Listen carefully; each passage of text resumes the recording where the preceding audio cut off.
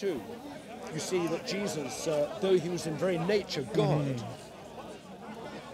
he took the nature of a servant, was found in human likeness, humbled himself, became obedient to death, even death on a cross. He achieved that as a servant of God. And therefore, but then God has now exalted him to the highest place, given him the name that is above every name, that in the name of Jesus, every knee will bow in heaven and on earth.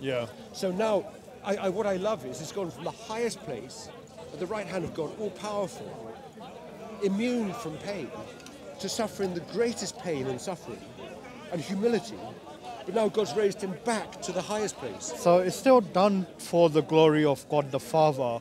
So at the name of Jesus, every tongue shall confess. But it's done for the glory that Jesus is Lord, for the glory of God the Father. You missed out that every tongue confess that Jesus Christ is Lord. And that's one of the names for God, to the glory of God the Father. It's not a name, but it's a title. And it's a title that even King David is addressed.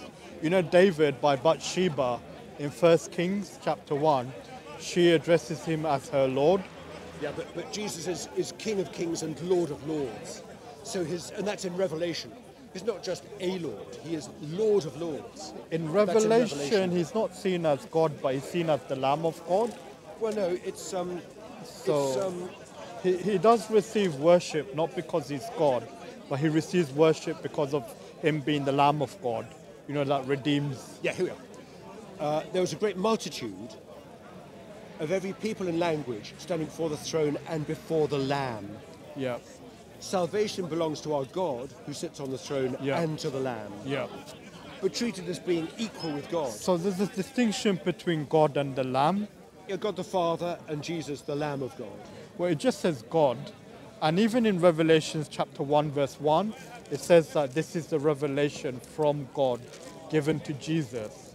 So there is that distinction and that subordination in that the revelation comes from God, which God reveals to Jesus, and then Jesus in turn reveals to I think John. But then Jesus does say, "I am the Alpha and the Omega," claiming the very name of God. He says it. So these are like divine attributes that you were previously speaking. You know, like the gift of the Holy Spirit is like kindness, like patience, generosity. So these are all like godly or divine attributes.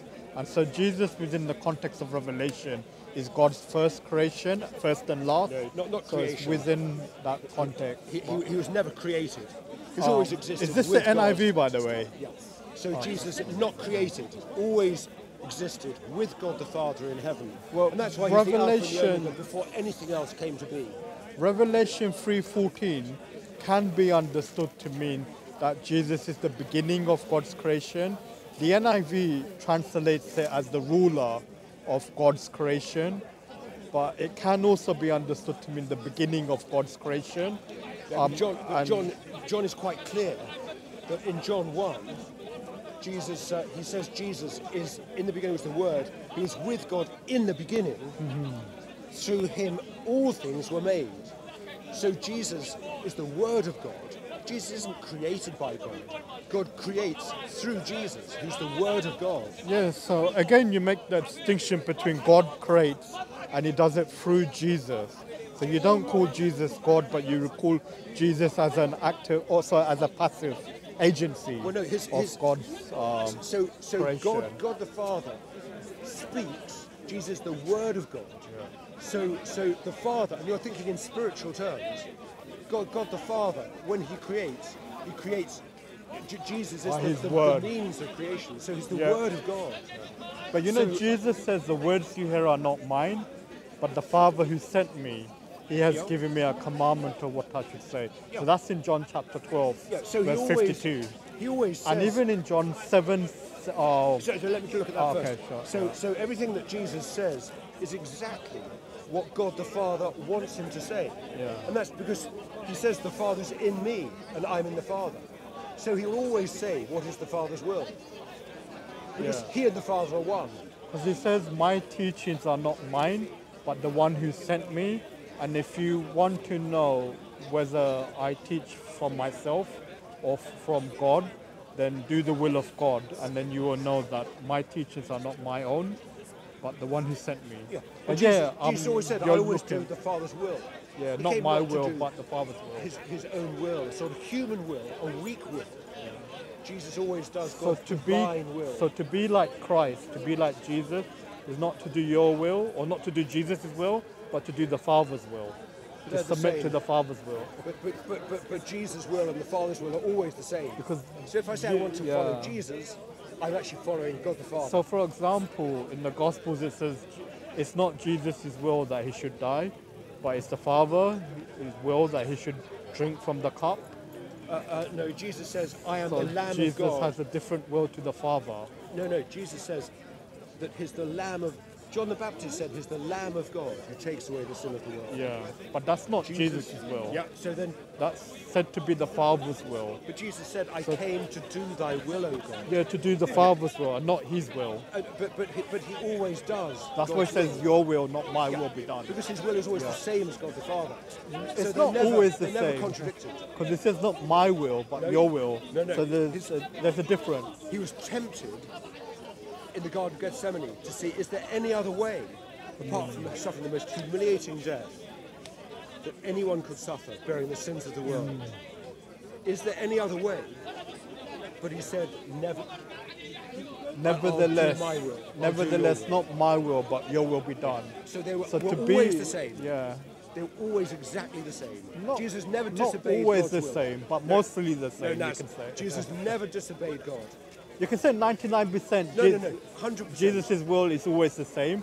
100%. But that one time, at least in the Gospels, Jesus had a different will to the Father. No, because Said, he if said- it be possible, take so- this cup away. so But it's like- nonetheless, so not it's- my will, but your will be So, done. if it's possible, is there another way?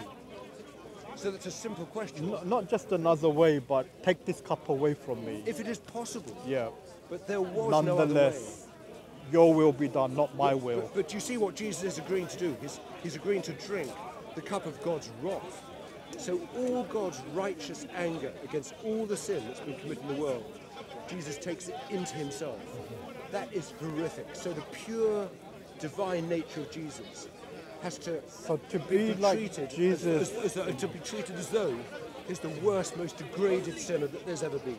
Jesus says, terrible. not everyone who calls me Lord, Lord will be saved, So you're but quoting he who Matthew does 5. the will of the Father will So- be saved. So you're quoting Matthew 5. I think it's Matthew 7. Matthew 7. I remember reading it in Matthew 7, but Not everyone who says to me, Lord, Lord, will enter the kingdom of heaven, but but he who does the will of my Father who is in heaven. Will be Many saved. will say to Yeah. me, Lord, Lord, didn't we do all these wonderful things? I'll say, I never knew you. Depart from me, you evildoers. Now that's very So important. to go because- back to Philippians, but can that I at the stay name on of that before we go okay, to Philippians? I see. Okay, So in John 17, Jesus says, this is eternal life, that they know thee, the only true God, and Jesus Christ whom you sent. Eternal life is knowing God. Jesus says, on that day, I will say to them, I never knew you. So that's the importance of a relationship with Jesus. If we have no relationship with Jesus, if we say, I'm going to keep you at arm's length, but I he don't want to refers to interfere them with as my life. lawbreakers, those people who break the Torah or the Nomos. it's he who does the Greek. will of my Father who's in heaven. So I mean, Matthew 7. so Jesus is speaking about those people that break the Torah or those without the Torah, because he says, "Get away from me." No, he says, not everyone who says to me, Lord, Lord, will enter the kingdom of heaven. Only the one who does the will of my Father who is in heaven. He's not talking about the Torah. Well, he goes on to say, many will say to me on that day, did we not prophesy in your name and do many mighty works? And then it drive says, out demons. Jesus will say, depart from me, you workers or you evildoers. But if you look in the Greek it says those without the Torah or those without the law. Yeah, but the important thing is, I'll show we you. must do the will of God the Father. So we pray the Lord's Prayer, Matthew, yeah, exactly, the Lord's which Prayer. is, Yeah. O Father, hallowed be your name, your kingdom come, your will be done. So if we say the Lord's Prayer but don't do God's will, then no matter what good things we do, if we're following our own will and not God's will, Jesus warns us that just because we say, Lord, Lord, doesn't mean that we can go into heaven. But then you're going to quote Philippians 2. Well, I was going to show you Matthew 7:22, where Jesus says, "Many will come to me on that day and say, Lord, Lord." And he's the judge. You agree he's the judge. Jesus separates the sheep from the goats. Yeah. And it's those whose names are written in the Lamb's book of life. Only those whose names are written in the Lamb's book of life can go into heaven. That's Revelation. So Jesus says basically in the Greek, depart from me, those without the law, or those without the Torah. So this is like an interlinean, but unfortunately they haven't the part where Jesus says, depart from me, you workers of iniquity, they haven't put that in the interlinean. But if you look up that phrase, you workers of iniquity, in the Greek, it means those without the law. And it's the same word that's used for the Torah or the Mosaic law. Well, no. Can we deal with Philippians? Yeah, so 2? Going back to Philippians 2, when it says, every tongue will confess at the name of Jesus, every knee shall bow and confess Jesus is Lord, not the glory of God the Father. So in Matthew, Jesus says, not everyone who says to me, Lord, Lord, will be saved, but he who does the will of God will be saved. So will of the Father will be saved. So Jesus says, every knee will bow and every tongue confess that I am Lord. But not everyone goes to heaven. They'll confess Jesus is Lord when they see him in his glory at the end. But those who let do... me finish. Okay. We've got to acknowledge Jesus as Lord in our life now. If we wait until we're dead and see Jesus face to face, we'll then say he is Lord. He's Lord of Lords, King of Kings. That's too late. We've got to confess him as Lord now in our life. So it's Jesus Lord of my life. God is Lord of my life, not me. Yeah, so professing Jesus as Lord means doing the will of the Father. But if you call Jesus Lord, but you don't do the will of the Father, then you will not be saved, because the will of the Father is that you should have no other God before him, and you should not make any graven image of him. Yep. And that's the Ten Commandments, and we agree. And not to bow down to any statue or idol. So this would include not to say that God is a man, because a man is some form of image that you have in your mind. Because when you say Jesus, you're thinking of a man. You're not thinking of the opposite gender, for example. When I say you're thinking of someone who's with a beard. I'm not just thinking of a man. I'm thinking of Jesus, who's always been at the right hand of God the Father in heaven, who is God. John 1:1. In the beginning was the Word was with God, the Word was God. No one has ever seen God. The one and only Son who is himself God has made him known. When I think of Jesus, I think of God. I think of Jesus on earth as Jesus given a human body, but I don't think of Jesus as just being a man. Jesus is now in heaven at the right hand of God, where there's all glory and honour and power and worship, and every knee will worship before him. So that's who Jesus is. I mean, is there a verse that says that Jesus has always been at the right hand of God the Father, or was it something that he was made after his resurrection? He's given this exaltation. Well, he says in John 17, "O Father, glorify me with the glory I had with you before the world began." So Christians say that Jesus had glory, was given glory before anything was made. God had glory, Jesus had glory. 1 Timothy chapter 1 verse 9 also says the same thing about Christians as well.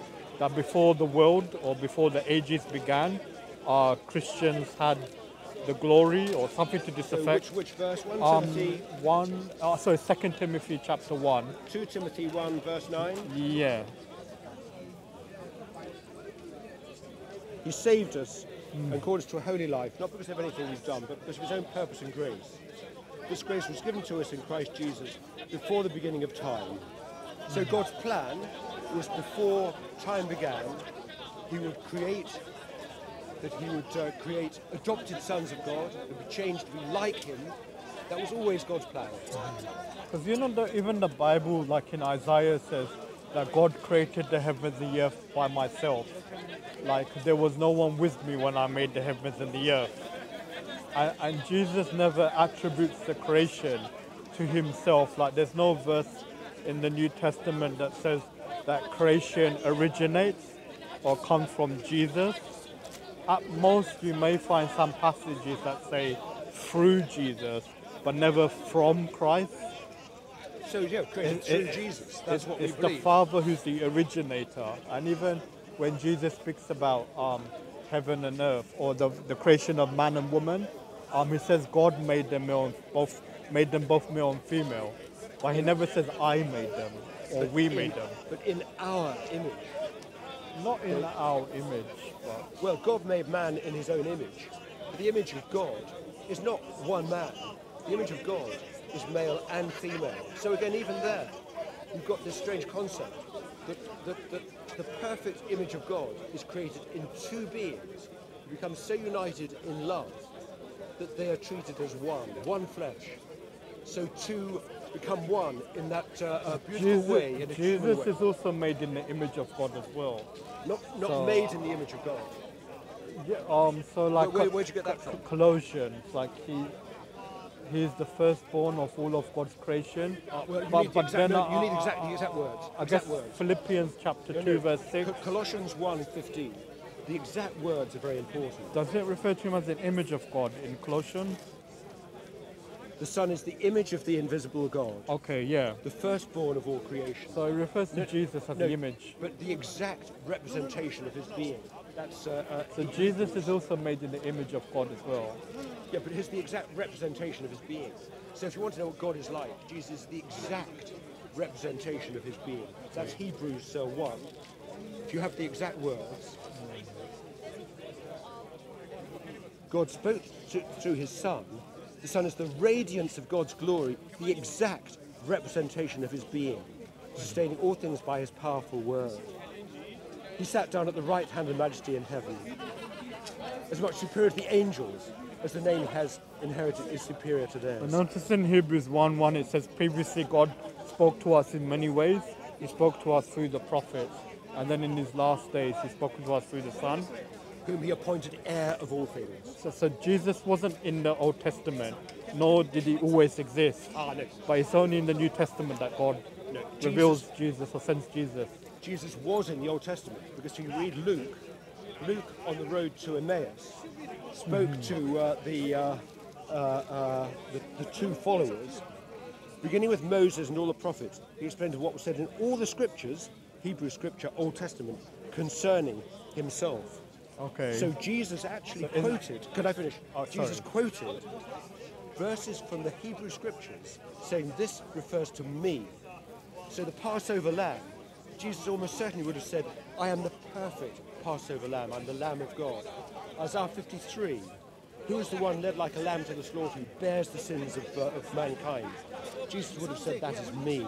So I'm not saying Jesus is not mentioned or prophesied in the Old Testament. I'm just saying Jesus didn't consciously exist as a conscious being, because Hebrews says God spoke to us through the lips of prophets, and now in these last days he spoke to us through Jesus. So even the New Testament's not teaching that Jesus always existed, but only he was prophesied or in God's knowledge, foreknowledge. There's some reference to the angel of the Lord appearing to people. And Christians believe that that angel of the Lord, when they saw the angel of the Lord, no one could see God. The same angel. Can I finish? Sorry. They saw someone who they called the angel of the Lord. It's a question of whether that might have been Jesus appearing to them and being able to speak to them before he was given a human body. Well, I mean, the same angels also appears at Jesus' birth. So the angel of the Lord also appears at Jesus' birth. But that's not in Matthew. The angel of the Lord. It does say the angel of the Lord. So where's that? In Matthew? Matthew 1:18. Matthew 1:18. So let's have the exact words.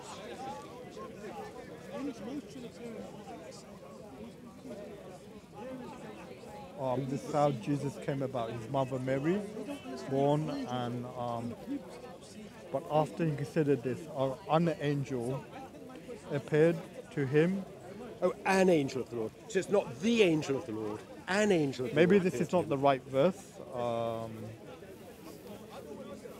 And we know from Luke that God sent the angel Gabriel to speak to Mary. We know what the angel Gabriel said to Mary, almost certainly because Luke spoke with Mary. Even at the resurrection, so if you go to like Matthew chapter 28, so you know the empty tomb, the angel of the Lord appears to the women. Okay, so in your one they translate as an angel of the Lord. Yeah, So, an angel of the Lord. So in the ESV it has the angel of the Lord rather than an angel. But this is just any angel. This is not like the Old Testament where there was this special angel of the Lord who had a special message. This is just someone who appeared at the tomb of Jesus. Let me just show you from the ESV. And all the angel said was, don't be afraid. I know who you're looking for. Jesus who was crucified. He's not here, he's risen. So do you accept Jesus was crucified?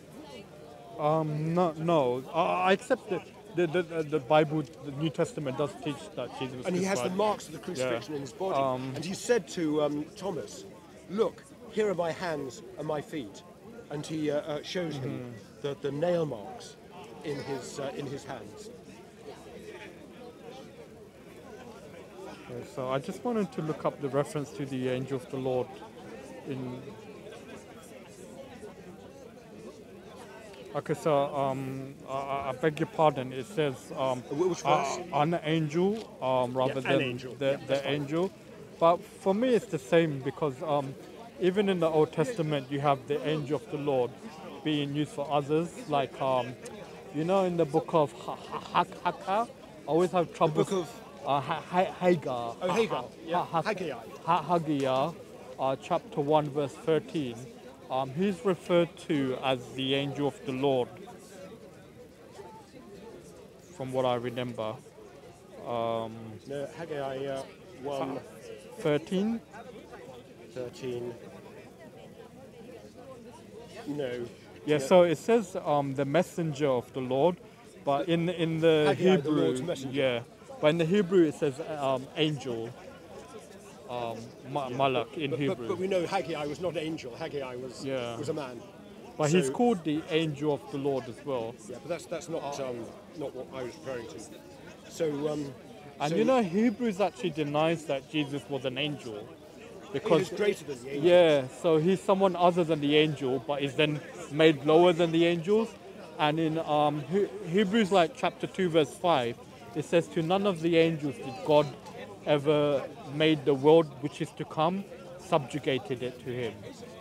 Or to none of the angels did God ever say, sit at my right hand until I make your enemies your footstool. And then he says, Jesus, who was made lower than the angels for a little while, is now crowned with glory and honor because he suffered death. Only God is worthy of glory. Jesus clearly here is given glory. But Hebrews is only God is worthy of glory.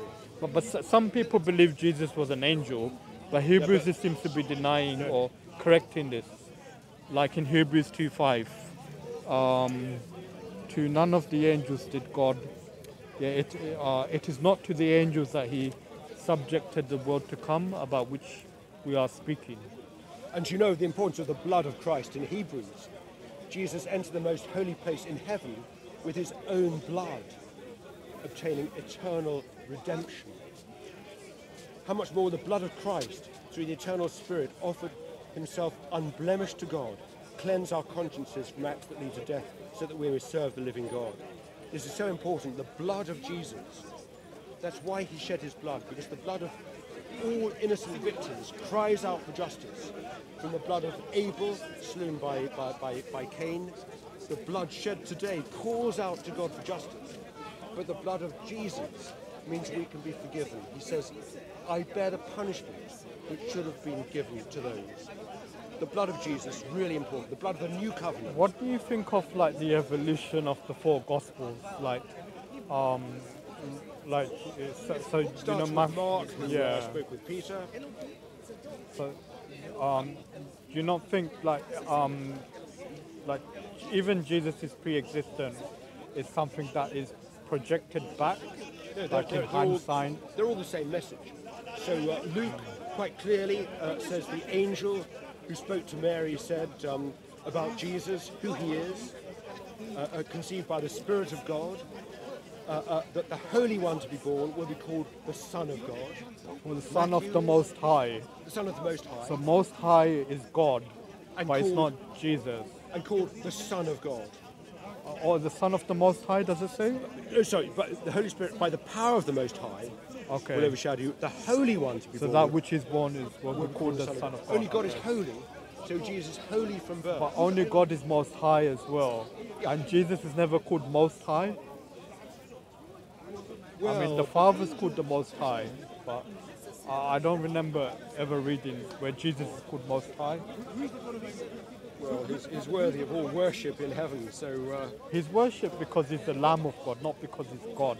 Whereas God is worshipped because he's God in the book of Revelation. But you know, even Christians... So, let me see where you're looking at.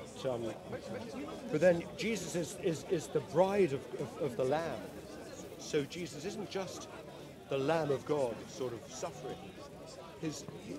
When everyone who's in heaven is in heaven, they'll be united as the bride of Christ. We'll have this intimate relationship with God himself. The church is the bride of Christ. That's really important.